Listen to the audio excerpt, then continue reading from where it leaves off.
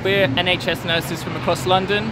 We're protesting about the fact that the government hasn't given us a pay rise, despite all our sacrifices during COVID, and we're facing a second wave.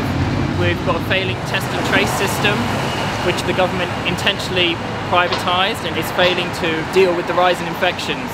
There's been a litany of government failures, and now we're heading into a second wave and second lockdown, which is going to be damaging to people's health, damaging to the economy, and this could have been avoided if the government had put a proper publicly owned test and trace system in, and if they'd locked down earlier the first time around and actually tried to push infections lower.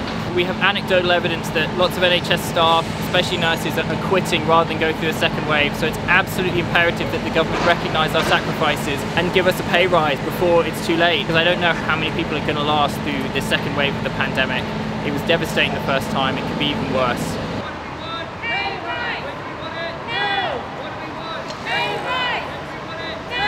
Test, trace, isolate, you lock down, way too late. Test, trace, isolate, you lock down, way too late. Test, trace, isolate, you lock down, way too late. Test, trace, isolate, you lock down, way too late.